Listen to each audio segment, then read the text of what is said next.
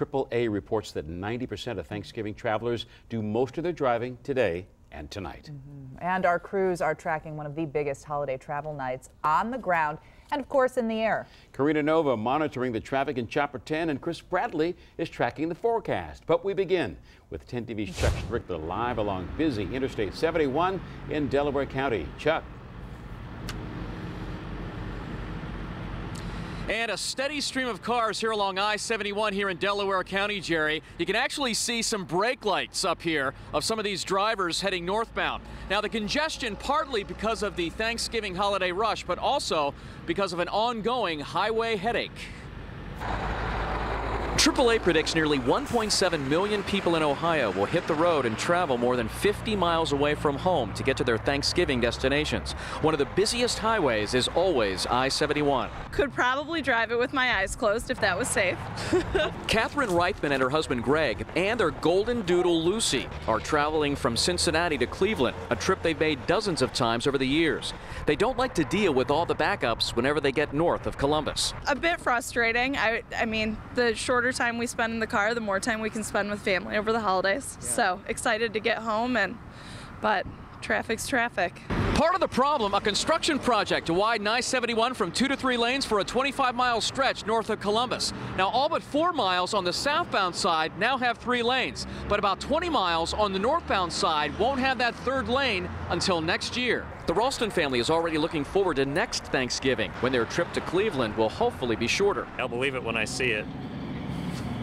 Yeah, all the years we've driven it, it's always been this bad, so really, we'll deal with it and move on. The Reithmans can't wait for the permanent change to 3 lanes, too. Makes me happy. Can't be better. Looking forward to it.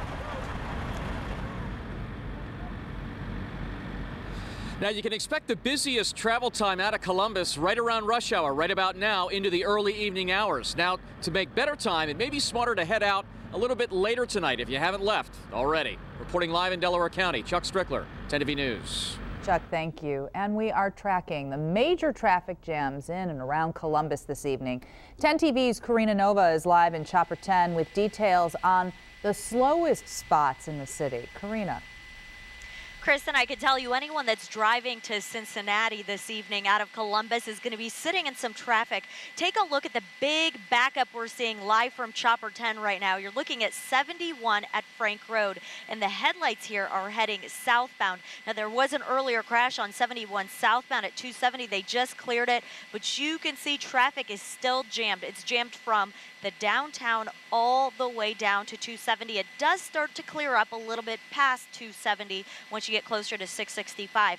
Now, there's also an accident here on the northbound side on 71 North just past Frank Road, but you can see that's not impacting traffic at all.